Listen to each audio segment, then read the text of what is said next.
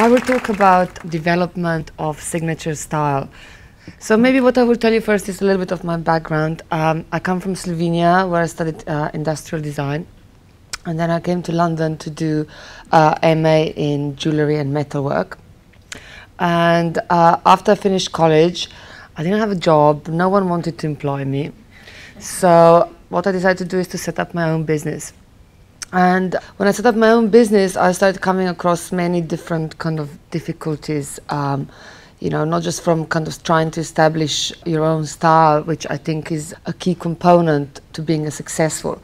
One of the reasons is that basically that's something that defines you in the market. And it's specifically important in jewellery more so than in the other disciplines, maybe in other fashion accessories. Because with jewellery, there's no such thing as putting a big logo like what they do on the bags or possibly even on scarves. But with jewellery, it needs to be something that's recognizable because of the way how it's shaped or how it's made, or something that sets you apart from other people. Now, establishing your own style is something that's very different to working for a brand, for example. I worked for Cartier for 10 years, and that was a totally kind of different story, because what you do, you extract the DNA of the brand and you bring forward certain elements that are part of that brand and you play with those. But when you're kind of establishing yourself as a designer or as a maker, you need to create your own language. So I'll show you through my history a little bit what I learned and about lots of mistakes that I did. So this was one of the first collection, not the first one, but one of the first ones down the line. On the top you see it says season, autumn-winter 99, which is how fashion works, which basically means that I designed that in autumn-winter 98. And what I tried to do, because I'm kind of naturally very lazy with making things. I hate being at the bench for hours and getting my fingers burned. So I tried to utilize the techniques that I learned with my industrial design background. So one of the things I started using is photo etching. Photo etching is fantastic because basically I designed all the different things on the computer, on a flat sheet of paper, and then I sent it out to photo etch, and it came out looking like I spent hours piercing those little things. So all I needed to do is just polish the edges, bend it, and that was it. Then the following season I actually noticed that I can do more or less the same kind of designs, but do it, for example, in acrylic, which you see on the slide on the left. And that's when I realized that I can start translating same ideas through many different medias. Then I started using the ones in the bottom, you see it's the rubber. And the ones on the top, it was the 7 sins bands. They were basically laser cut rubber put into this kind of silver tubes, which each of the sin was engraved. This was one of my first successes. We sold over 1,000 of these bands. However, the rubber was breaking like no tomorrow, and I think we had something like 800 returns. So first success, first disaster. Then the following year I started experimenting more with chains, and I had this idea that I need to find prefabricated kind of components, because I realized that making things from scratch is quite costly. So I started playing with chains, and particularly this chain, which is very flat, and started soldering them together, still keeping with this very streamlined minimal look. And then also started using square rods and flat profiles into which I would solder those chains to create different shapes. Then I started experimenting not just with chains, but using the prefabricated components and putting like some kind of rubber string to create various shapes. And I started also utilizing laser cutting on leather, which is something that was quite successful. Again, the leather came already laser cut. All I need to do is I manufactured those silver clasps, put them together, and that was quite successful actually. Then I went back again to photo etching and started playing more with inlay. So in this case, this was quite a furniture-inspired range with lots of wood veneer instead of laser cutouts. And then I started combining the perspex, which was laser cut, with the silver things. So I'm starting to kind of combining things more together. This was a range that was acrylic material called Velbex. It's something like a very shiny rubber that's used by firemen in UK. I don't know why. But it's a great material because you can cut it. This was all hand cut because it was very straight lines. It was very easy to cut, and then you just heated it up. And when it's heated, you could mold it over a certain thing, and it kept the shape. So it actually did look like a flower. And again, I used the same clasps that I used with the leather pieces. This was the first time I actually started making bags, and then I started realizing maybe I should do bags with something that I already know how to make, which was perspex kind of manufacturing and molding. Those bags were quite unfunctional. They didn't have any lining, so every time you would open it, everything would fall out. So I started learning that bag needs to be a really functional item. And this collection was one of the first more successful jewelry collections. So it was combining what I learned with chain, which was soldering chains together. These chains, particular chains, got a square rectangular profiles which are linked together, which lends itself beautifully to soldering and photo etching. At that time, I also realized that I can utilize any kind of shape that I want in photo. It doesn't have to be something that's very geometric. It can be also very, very detailed. So I started playing with these butterflies and then bending them so it looked like they were a little bit more kind of alive, flying almost on these chains. And I started at that time also to understand how to create a range, because I started to get lots of feedback from buyers. And they were saying, oh, you know, it's good to have all these big pieces that do really well in press. However, most people don't really like wearing this kind of big things, so you have to do something that's a bit smaller. So I started creating like bracelet, what you see on the right, and the bracelet on the left. So I kind of understood that majority of the people don't really like wearing big things, which I personally do. Same with the earrings, smaller version of an earring and a bigger one.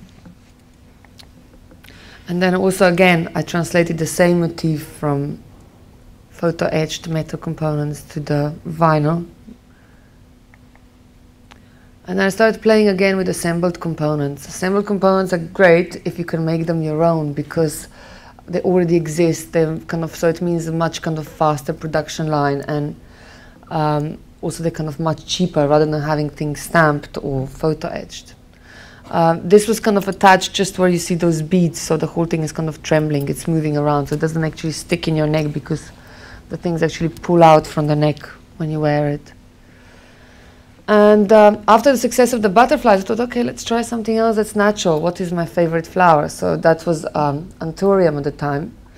So I thought, okay, this is going to be super successful. Unfortunately, it didn't do as well as butterflies. And the reason why I think it was because of the protruding nature of the stem, and also because the flower is quite pointy, it's not as rounded as butterfly.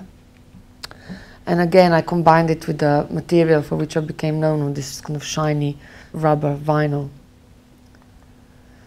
Then I went back to photo etching kind of more geometric shapes, which I always liked. And this range is something that I particularly like. However, I did really badly with the buyers, except a few pieces, maybe some earrings, smaller earrings. And that time I started asking myself, why are certain items doing better than the others? And I started to understand that something that's pointy, like for example with the triangles and with the anthurium, will never do something as good as something that's rounded like a butterfly or a circle. And here we go, my first functional bag was called Bag 04. It was combining perspex, for which I was quite well known for, and the leather. This bag, what you see now, is folded, but you can unfold it and it becomes like quite a large kind of tote. And this bag actually got copied by quite a large fashion house. Then this was another laser cut leather range. Again, I thought, okay, let's try natural motif. Again, wasn't so successful as the butterflies, again, because I think it was pointy. And then I went back to chains and prefabricated components. So all the items you see on the left, they're all strips of metal that you combine. They were just cut. And on the right was combining with chain. All the items that were with chain, like the earrings that you see on the left and the ones you saw before on the right, did really well, whereas the items like the necklace and the bracelet flopped. So at that time I was starting to understand that people actually like chain, and the reason why they like chain is because it's very sensual, it moves, and it's soft, as opposed to something that's very stiff, like the strips on the right. Again, more experimenting with chain. I soldered many different strands of chain together to create this kind of flexible, almost mesh-like fabric. And I started playing with more crystal stones. This is kind of the beginning where I started utilizing more stones, because before it was all just kind of purest materials. So I soldered these kind of cups onto the chain kind of structure. And then I went back to photo etching with very rounded motifs and utilizing enamel as well. This collection was quite successful, especially with simpler items like the hoop earrings, where they don't have too many components, which is better than the earrings on the left. And that's the first time I started using the same photo etch technique on the bags. So whatever I do with jewelry, I'm starting to make on the bags, and I think that's something that actually established my style in a way, because when you see something the same on the bag, it becomes recognizable also on the jewelry. So you kind of like tell your audience that this is really something that's mine. So we did those bags also with the chain and with the clutches, with kind of the same kind of motif as on the jewelry. And then this is the first time I started just making purses and bags with different kind of plates that didn't necessarily relate to the jewelry, because by that time this technique became also kind of known as something that I became known for, bags with plates. High Street tried to copy it a lot. However, fortunately, these plates are very expensive to make. So however hard they tried, they couldn't actually get it to the right price for the High Street. This season, Spring Summer '05, was the first time when I launched what is called the Marina collection. This was born from lots of years of experimenting with chain. And actually what you see is very simple, but it took a really long time to figure out, and it got copied so much. Even my chain manufacturing is copying this style now. And the reason why I did that is basically this chain, which you see on the left, is a crown-shaped chain. And I realized that if you open that crown, you can hook it to another crown. So you basically get a seamless circle. And it's really simple once you see it, but before that, I haven't seen that anywhere. So it took actually a really long time. So once I've done it, I realized I can loop these chains. And then this chain is also very light, and it's not just one chain, it's many different chains in this kind of family with different shapes and different textures. And it's very flexible, so I started to realize what you see on the pendant on the right, that you can loop this chain, and it actually stays looped really well. So what I did on the right is something that was called Lara bracelet. So I started looping the chains and soldering them next to each other, like a parallel lines, and also looping them around the fitting. And then I did the first bags, this chain. This bag did really well. It was called the Lara bag.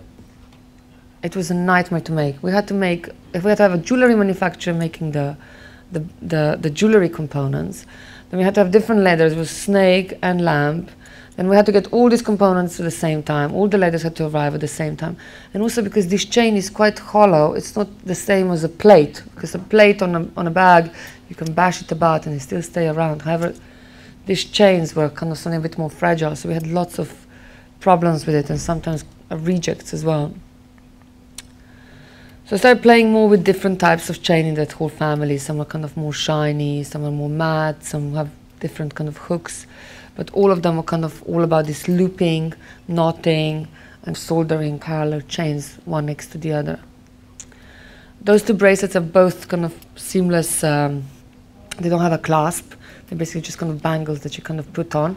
And because of this crown-shaped nature of this chain, it's also slightly elasticated in a way, so you can easily put it on a hand and then it stays. And then also what I learned from the butterflies, that we need some smaller items, because not everyone wants to wear a big bangle. So I used the same family of chains, but thinner ones, to kind of create knots. It was fantastic for doing earrings, because this chain is very light, because it's hollow, so you can do something that's really big and quite voluminous, but still keep the weight down, so it's really wearable. So I tried more over many different seasons. Now it's autumn-winter 6. And the necklace you see on the right, it utilized almost every single chain that was available in that range. I started to experiment with different things. And the one that's on the left was one of the simpler items, however it became one of the best sellers. It was called Rosetta necklace. So it's got 2 chains. It's got a knot that's made of 3 interlinking loops in a way, like a trinity ring is, I guess. And then some smaller items again.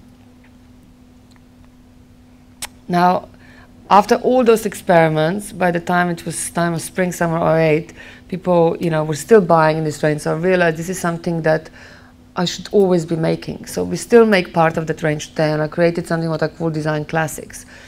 And design classics is something that I think that every designer should strive to make, because who wouldn't like to have an item that you design once and you keep selling it for 50, 100 years? In the same way as, let's say, Hermes created a Birkin bag, which was created in the 50s and is still a bestseller today. So the mistakes which I made before with butterflies, for example, I made the whole collection, was very successful. And because of the seasonal nature of fashion, everyone wanted new and new and new. I didn't continue that range. So I kind of stopped doing it, and the high street copied it, and the manufacturers copied it. And once that's kind of slid out of my hands, I kind of didn't own the territory anymore. Whereas this time I learned I'm going to keep doing it until people realize it's mine. So even though the range got copied a lot by the high street, by that time everyone knew that it was kind of my range. So the 3 items still stay. The first one, sorry, that was Rosetta necklace, still in production today. Laratella bracelet, I don't know if you remember, but we changed the clasp on this, so now it's a little bit more commercial clasp in a way that's easier to make. It doesn't require so much looping. And the plaid bangle. Then I went the following season back to photo etching. Let's try again doing something. This was with enamel, kind of inspired by the diamond and baguette and all these different stone shapes. Try to create something that's very light. The earrings are very large, but they're very, very light, because photo etching allows you to do that. And some necklaces. The most successful items were the simpler items, like the cuff on the left.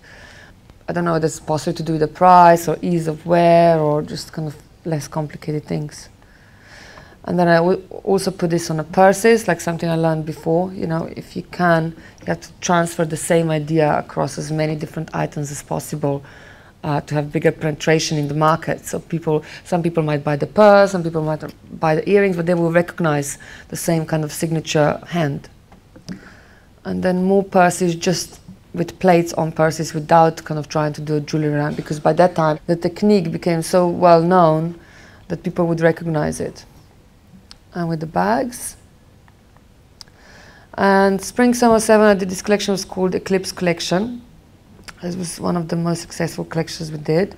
It came again from playing with chains.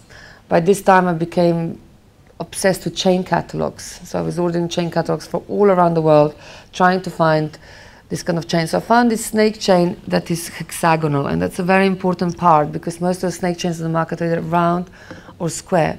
And when the chain is hexagonal, you've got this very small flat area, which means when 2 chains are together, you can solder them together.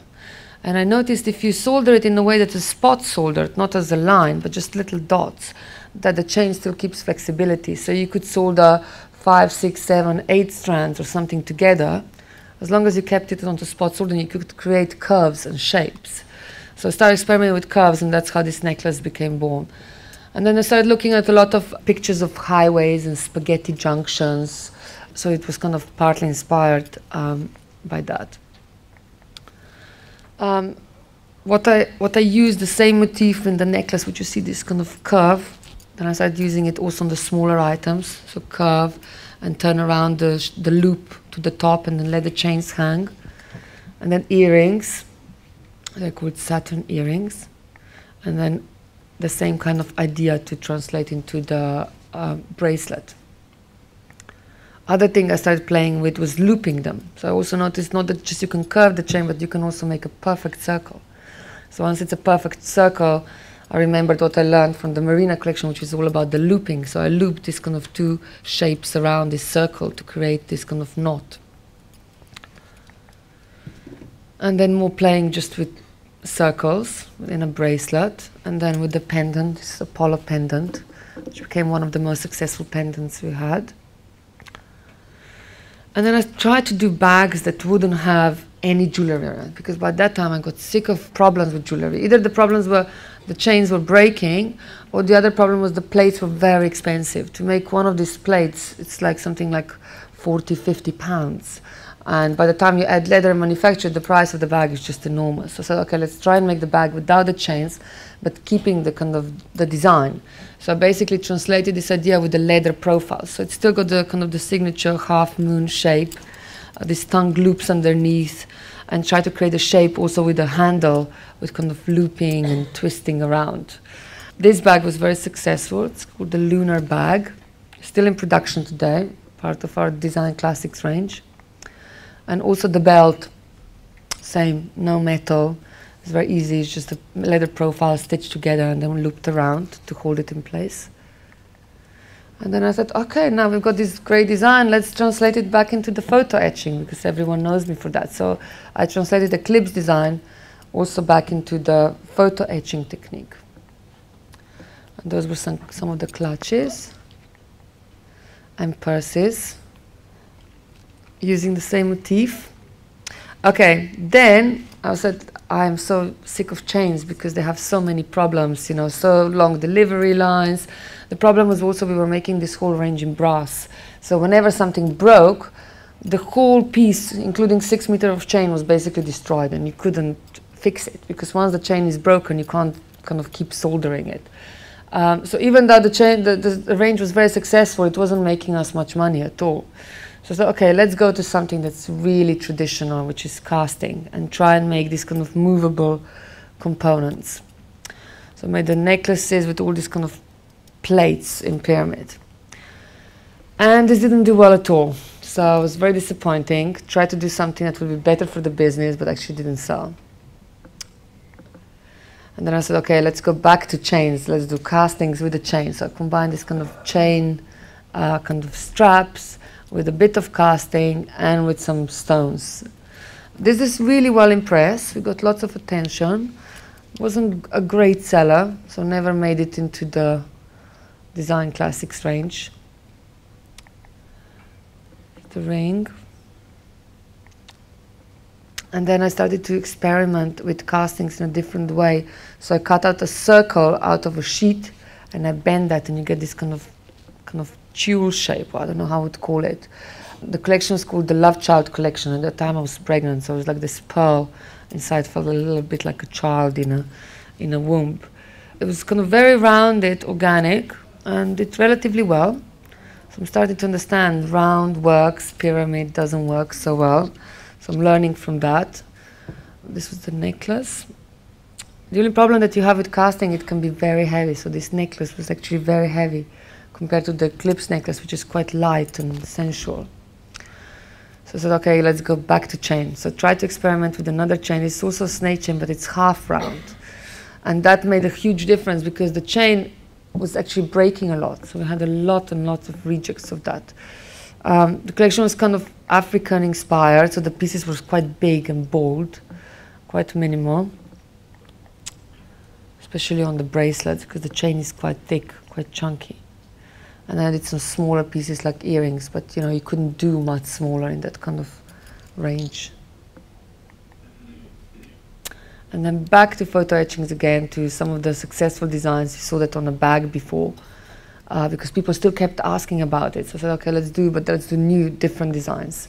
And at that time I learned that with the photo etchings, the pieces that work better are the bigger pieces that don't have too many components. So all these pieces are quite kind of streamlined. They don't have too many dingly-dangly soldered components onto them. And again, utilizing the same kind of design on the bags. And then I went back to the catalog. So I basically bought a full catalog of a range that the factory wasn't making anymore. These were like little components that they made in the 50s, and they were just sitting in their drawer. So I bought the whole box of those components. I started playing with them, and I realized that I can make a collection. Was called the garden, because it was almost like a twigs and pods and little kind of bunches of flowers. It was quite successful, this collection. It's quite large, but it's quite light. It's not heavy, because the components are stamped and quite thin, because at the time I couldn't really afford to invest into big stamping tools. And because this was so kind of all these components, I knew that there really wouldn't be anything really like it on the market. Also the bangles and the ring. Went back to castings, This collection is called Metropolis. It was inspired by a New York skyline with lots of pave to kind of make it a little bit lighter. I think that worked quite well compared to before when it was just kind of castings.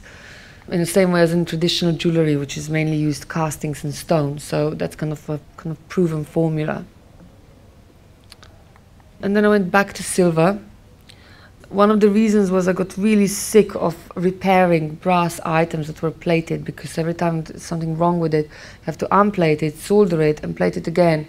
And with the price of gold on the plating, it just didn't make any sense. It was almost the same price as making things in silver. So this collection is all silver with onyx and white topaz, and some of it's plated on the right. It was called Collision, and it was inspired by 3D mathematical formulas. It's about the colliding spheres. This bracelet is very large, and it's a large ring. And at that time, I started to develop this concept that's called mini maxi. This is mini, and that's maxi. So at that time, we were already entering recession. People don't have much money. They still want to buy something, but they want to buy something that's cheaper. So I think this bracelet retails at something like £2,000. And the ring on this one is something that I think is like £250.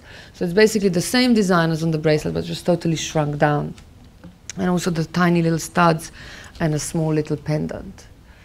And this is something that I do more or less now all across the board, all across the collections, which is possibly more response to the market. That's something that I would like to do, but in a way also it's providing something for everyone, because, you know, small little studs like that almost everyone can wear. This is Solaris collection. It's same silver, onyx, white agate, sometimes plated. It's sun and moon bracelet, which is the big kind of star piece of the collection, and then all other pieces kind of derived from that. So the sun and moon ring, still one of our best sellers. The pendant on the left is much bigger pendant to the pendant on the right, which is kind of trying to commercialize the same concept. And this is more or less the full range we sell today. Best sellers, the studs, they're tiny, and then all the things that you see on the right, whereas the bracelet is something that we sell very more like a special piece. It's not for, you know, it's not like we sell hundreds a day. It's one of few. And again, translating the same kind of idea into bags with the two Solaris component, and translating this circular language. This is the eye collection. Again, it's trying to use again this motif of a circle, but making it, combining it with the cone, so it's kind of a little bit more kind of aggressive, a bit more punky shapes. I mean, I wouldn't consider that a big piece, but most people still do so. Also, we made some smaller pieces, a very small pendant, and quite light drop earrings. And then this is the full range. The best sellers, the studs on the top and the pendant at the bottom, obviously. Then I went back to this cutout techniques, for which I became very known, but with casting. So what this allowed me to do is, when you do a casting, if you have a cutout technique, it doesn't have to be flat, because with photo etching you're quite limited. You can only bend it in 2 dimensions, in 2 ways. You can't really have another curved shape on top. So all these collections that you see in silver, we were using CAD and 3D printing with that. So all of those were done with that technique. So you can see this is kind of becoming more curved and more 3-dimensional, as opposed to more flat rings before. And that's the range that we still sell today. This was the balcony collection. It was inspired by Bangkok skyline. They have lots of kind of like 60-style buildings that have this kind of balconies. Very big pieces and very expensive. And at that time, I kind of, after we got the big pieces back, even though I personally very liked them, they were very difficult to commercialize, because you can't really shrink that shape down. So we kind of dropped that range pretty much straight away. This is a Nadia collection, which was inspired by Nadia Comaneci. She was the gymnast when I was a little girl and I was growing up. And this particular part of the range is inspired by a ribbon dance. So it's all about the ribbons. So it's trying to make a 3D shape from something that's flat. I personally quite like voluminous shape, but it's very difficult to make voluminous shape not heavy and also not expensive. So I thought to play with a flat idea and then bend it would create some sort of volume. So these pieces are relatively light, but they still kind of carry lots of weight and volume around. So that's the Nadia ring and Nadia cuff. This was the curl necklace, what was it called? The gymnastic choker, actually. And it's the same, it's not very heavy, but it's creating lots of volume. Likewise in the pendant. And this was the winner ring and winner cuff.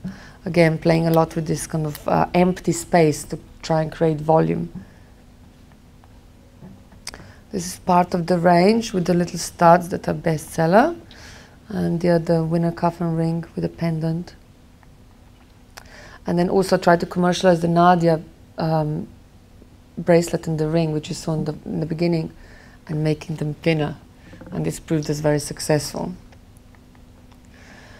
This is what's called Apollo collection, and it's basically derived from the Eclipse collection. And it's kind of, I call it a merchandising collection because it basically came about as a response to buyers asking for small items under 200 pounds and something that's like Eclipse. I said, look, you can't get something like Eclipse because Eclipse is big and the chain is big and it's heavy. So there's no way we can do it. So what I did, I took the Apollo component from the pendant and I shrank it down to 2 centimeters and made this kind of earrings, and then kind of used the same components I had in Gagarin bracelet, made a little cuff, sautoir and the pendant, and this is something that's very successful, selling lots. And this is the full range, obviously the little studs at the bottom, bestsellers in this recession times. And then also I put the same motif of the Apollo component on the bag. I mean, this works really well for like merchandising for, you know, in the shop they can put the bags and the jewelry together, but also it becomes recognizable because people who know the pendant, they will recognize the bag that's from the same designer. This is called Planetaria collection, and it came again from playing with the idea, how do you make a 3D sphere from a flat circle? So I cut out a flat circle, I bent it in half. I'll show you the next slide, just for a second. I bend it in half and you get sort of this moon shape, like what you see on these earrings. And then if you take this moon shape and rotate it around 3 times, so you need 3 moon shapes, it becomes like a sphere. So then I cut out this circle and I made it hollow, and inside I put a quartz bead. So all of the beads that you see inside here are moving. Now, there's an important thing I learned, which is min in maxi. So we're making all these things, the earrings in small, which is 12 mil or 20 mil, or the big ring, which is 30. Also have a big bangle and a bigger pendant. And here you see on the all 3 rings. So we do a ring that's size 12 mil, 20 mil, and 30 mil. So it's something for me and something for the buyers.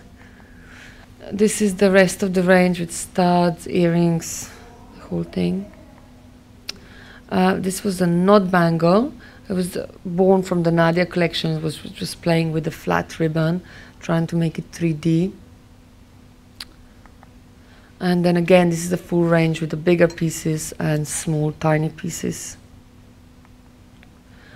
And then again, we started making scarves. So I said, okay, how do we enter the market with something we've never done before? We've never done scarves. We're not known for scarves. So I utilized the motif for which we're very well known for, which is the eclipse, lunar eclipse necklace. So I basically took photographs of that necklace, photographs of the pearls, and just played around with that. This was with the Laratella bracelet on the left, and more eclipse designs on the right. And this was the Apollo ring. So this was a very successful entry into a totally kind of new arena for us, just with utilizing kind of the same motif. So what I learned is how you develop a signature style is that you repeat the same motif over different techniques. So for example, butterfly in photo etching, and in Velbex, that kind of vinyl material, or you do eclipse in the jewelry and then in the bags with the leather kind of motifs. Then use the same motif in all sizes. So like you saw, for example, in Collision, like the very small studs to a very big bracelet. Same in Planetaria and Solaris. And then develop similarity of shapes. So for example, circle in a sphere is something that became my signature. So I'm using that in Solaris, Collision, and Planetaria collection. Knotting and looping, both in Marina and Eclipse collection, or the natural motifs like butterfly and Anturia. And then all you need to do is repeat it all over again until it becomes yours. And that's how it becomes your signature. You basically have to claim your space over that motif, style, or technique, or whatever you do. I also want to show you some of the presentations we did, because how you present your vision of your style to the world is also very important, because you may get journalists and press asking for pieces, and they will photograph it in their own way. How they will portray it is something you don't control. So doing photographs is a very good way of showing kind of your style. This was the fine jewelry campaign. It was the Solaris collection. I wanted to feature that this is kind of like a timeless modernity, I would like to call it. So it's kind of like something that could be done in the 30s or could be maybe done 20 years from now on. So the lighting is almost from like a black and white pictures from the 30s, but with using this geometric background and coloring in the jewelry.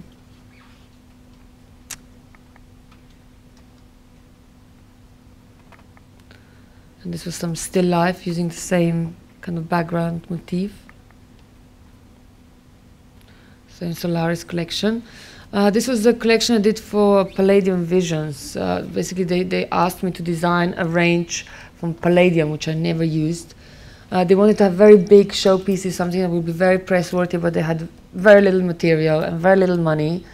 So they basically asked me to stretch it out as much as I could. So I created the cage motif, so we used very little material. It was all done in CAD and then cast with diamonds and with pearls. What is really good about palladium is it's very light. So, I mean, very light. It's, let's say, 30% lighter than gold. We're not talking aluminium. So it's very good for earrings. So you can create relatively large earrings.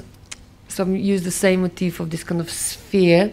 The whole range was inspired by a King's Cross station in London. I don't know if you've seen it, but it's got this kind of beautiful construction of the arches, which you will see on the bracelet later on. This was the ring, which was kind of like asymmetric a little bit. The pearl inside is moving as well. So that's, you can see the design best, I would say, on the bracelet. It's really like this kind of arches of kind of construction. This was one of the first fashion jewelry campaigns we done. At that time we did jewelry, bags, scarves, and shoes at the time for like a couple of seasons. So it's the Garden Choker. We shot this in Paris. It was this kind of great place, looked a bit like derelict. Wanted to create this kind of idea that something happened. We don't really know what happened, but this girl has, the chair is on the wall, there are animals around, someone is taking her bag, there's smoke. It could be like some war happening. It's just kind of like, I wanted to create some kind of cinematic experience. She's hiding under the sofa. And we don't know, is she dead? Is that woman going to kill her? Or what's going to happen? So it was one of the first campaigns that we did that I personally really liked and was very successful. Again, why is the fox looking through the window? And this was another campaign that we shot in London. It was very difficult to shoot scarves. How do you shoot a scarf when you don't make clothing? So I made loads of cushions out of scarves, and we covered her with that little scarf to kind of try and show that it is a scarf. So you can use it as a cover-up. And again here, because obviously we don't do clothes, so just use lots of flowers, and wanted to create this kind of decadent 70s, almost like Bieber kind of like experience. Again, a little bit kind of cinematic. I always like the idea that in a picture you should be thinking about like something happened, or what is the story behind, what happened before or after. Why is she lying on a table with a lamp kind of knocked over? And the bags, again, how do you shoot a bag with no clothes? And then the smaller items as well. This was a campaign we shot last year in Ibiza. Great fun shooting this. We were out on the sea on a boat. So the idea was of kind of a woman who's kind of like holidays, luxurious travel. I mean, who doesn't like to go on holidays? And who doesn't like to be in an environment like that? So it's creating a desirable kind of escapist environment to which you would like to go to. And using the scarves as a turban. This was another way how to portray the scarves. This was the Planetaria collection. And then the Design Classics collection. We shot it on some rocks around there with swimsuits. Vintage swimsuit this time, no naked. And that's the last shot is the lunar eclipse necklace, which is still one of our best sellers. And that's it.